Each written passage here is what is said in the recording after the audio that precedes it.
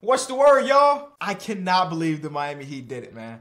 I thought with them being down by 15 plus points in this game, that the main topic of this video is about to be about the Knicks, and we're going to still talk about the Knicks. But I thought we were going to open up the show talking about the Knicks dominating the Cavaliers. But instead, we just saw one of the biggest choke jobs ever.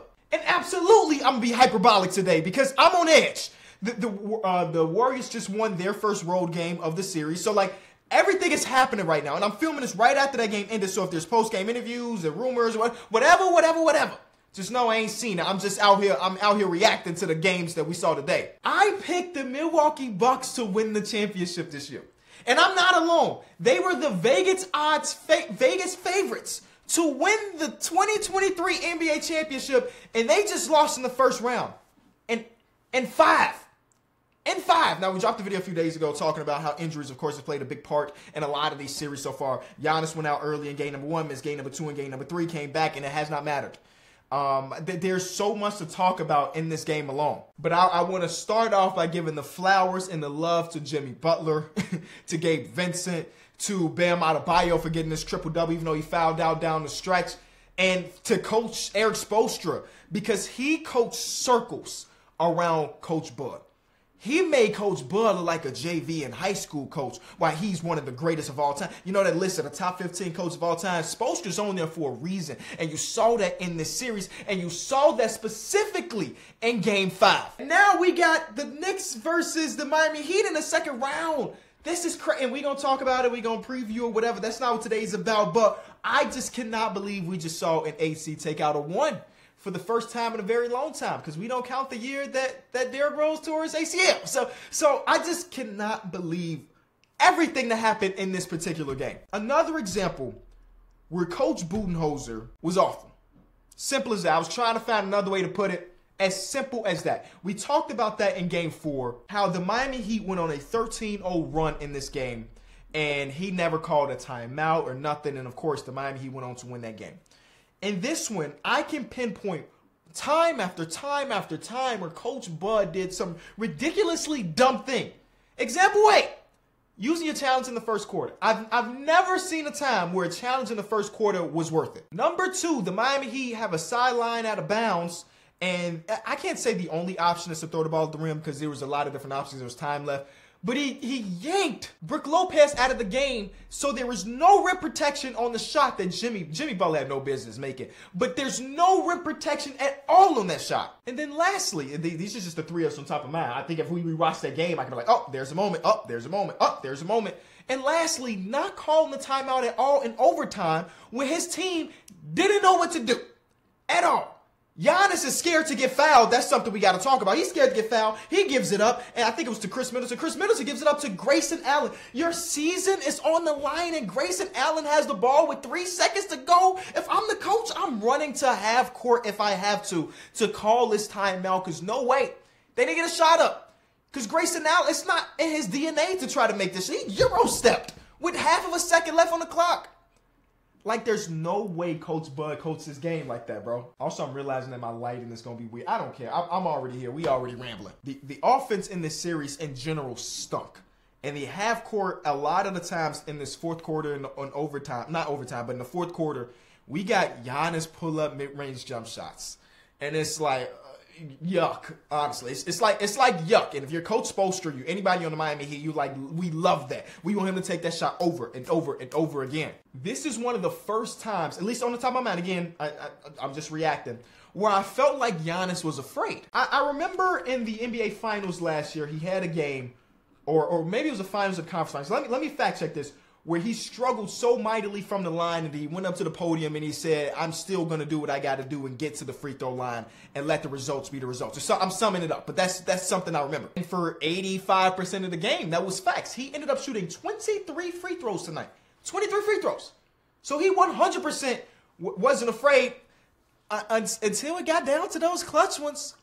You know, on the jump ball, he almost turned it over because he saw 2 people coming at him so he wouldn't have to get fouled. And luckily, Khris Middleton saved the ball and ended up getting to Jrue Holiday's hands, and Jrue Holiday missed the free throw. And then the last one is the last play of the game. Jimmy Butler kind of cut off the sideline, but it wasn't enough that would naturally prevent Giannis from doing what he could do. But since he cut it off with some contact, this is just me speculating, I don't know. But it felt like Giannis thought that maybe a whistle was going to come, and he would much rather give the ball up to Chris Middleton to do something instead of getting fouled to go to the free throw line. Now, in this one, he shot 23 free throws, and he missed 13 of them. He shot 43% from the line. He makes half more of those. A couple more of those, they win this game undoubtedly. And again, he's never been a good free throw shooter. I mean, we had the games in the finals where he dropped a 50-piece and he was perfect from the line, where he turns to Steph Curry or Steve Kerr or Jose Calderon from the free throw line. But that's not him. But even this is not him. Missing 13 free throws, shooting 43%. That's what, 25 percentage points less than what he normally does. Like overall, if you were just looking at the stat line, 38, 20, and 3. Like that stat line is crazy. Like it felt like he was giving it all on the line. And for the most part he was, but there was these moments where he's afraid to get fouled that kind of, in some cases, swayed this game to the other side. Giannis is the best player in the world. I've said that for a few years now.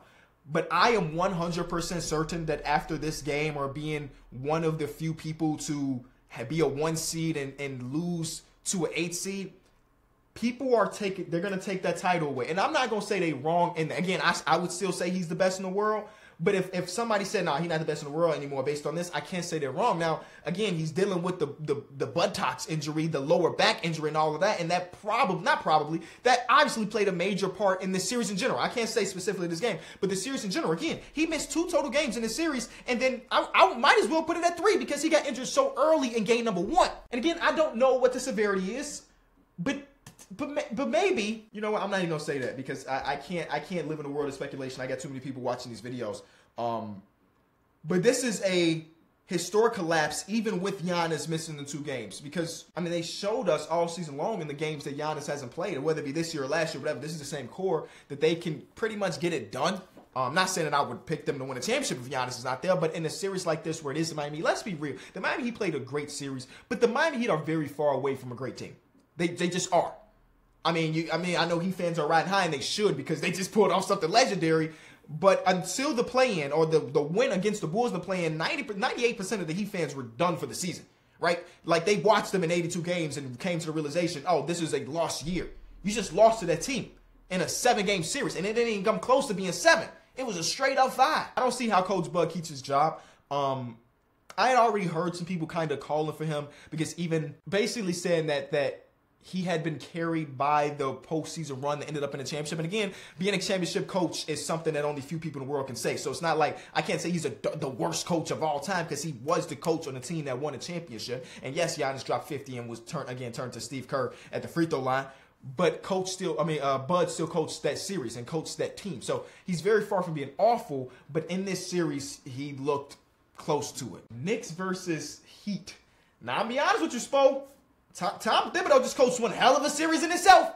He just coached one hell of a series in itself. So you're not about to go against a Coach Bud level coach. You're going against another one of the best in the league right now. So I'm very curious of what that's going to look like because it's going to be a chess match. But again, we're going to get to a preview on that once we get closer to it. I do want to talk about this series that I would say that, of course, now other than the Bucks, the most disappointing team in the playoffs for me has been the Cavaliers. This is a series where I picked the Cavaliers to win in 7. I knew the Knicks were really, really good, but I ultimately went with the Cavaliers to win the series before it started because I thought the Donovan Mitchell and his start factor would be a little bit too much, and I overestimated that, and I underestimated the depth in the coaching of the New York Knicks. Because my pick to be in 7, another situation where it wasn't even close to being 7. There was no moment in this game 5 where I felt like, okay, the Cavs, here they go. I think there was one moment actually where third quarter DG hit a 3 to cut it into whatever. And I was like, okay, maybe a run is about to come. It did not happen.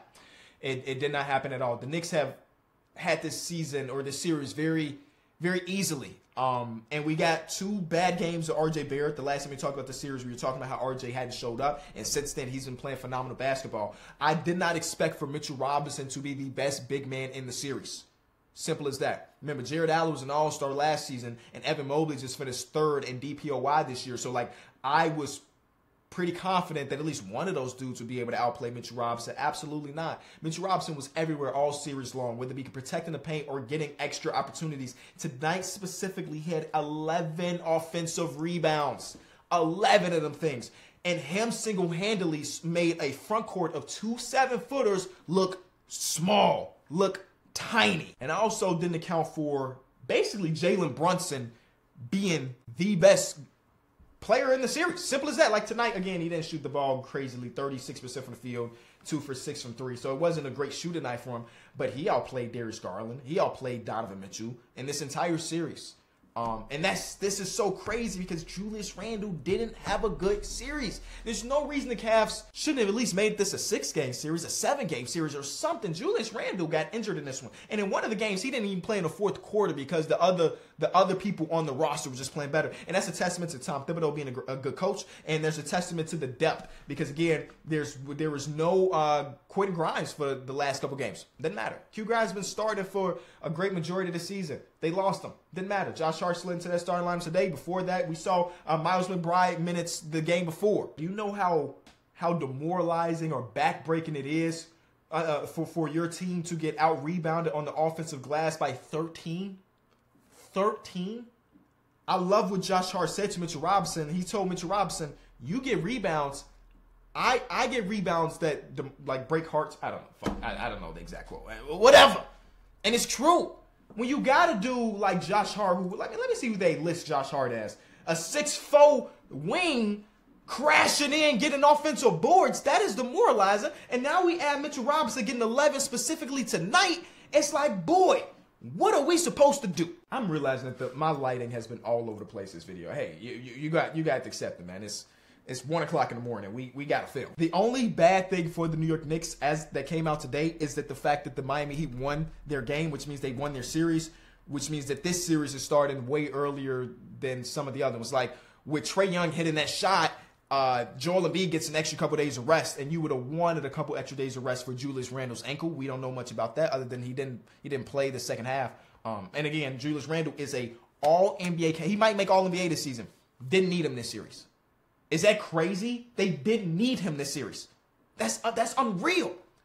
But again, we're about to see some coaching juggernauts potentially go at it, and that's going to be fun. They say a series does not start until the road team wins a game, and the Warriors did that. The Warriors did that. Who expected a 20-piece from Draymond Green?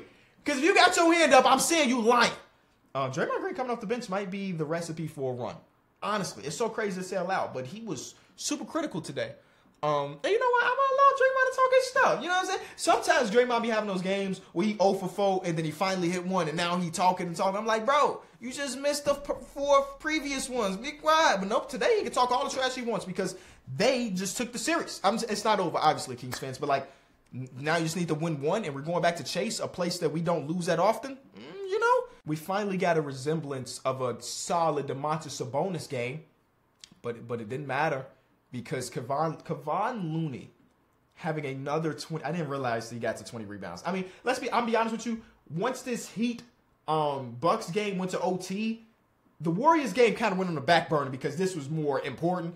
But I didn't realize he got up to 22 rebounds. I think the super unfortunate part for the Kings' perspective is that some of their worst shooting nights of the entire season have happened in this series. I haven't looked at, they shot 29% tonight. They had one of the games that they ended up winning. I think that was game 2 they ended up winning, was the worst shooting night of their season. And then game 4 was like the second worst shooting night. And I think this one might be in the top 5 or bottom 5 as well.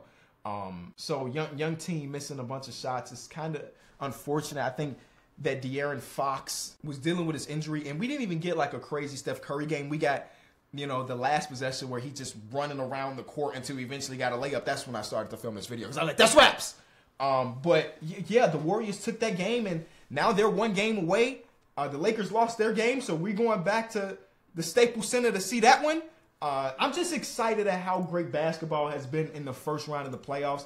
I'm a little bit afraid that like because this is so good, that the second round might be mid. But I'm knocking on wood because I need it to be great. So shout out to Jimmy Butler and the Miami Heat. Just ridiculous history being made, and I'll see y'all tomorrow.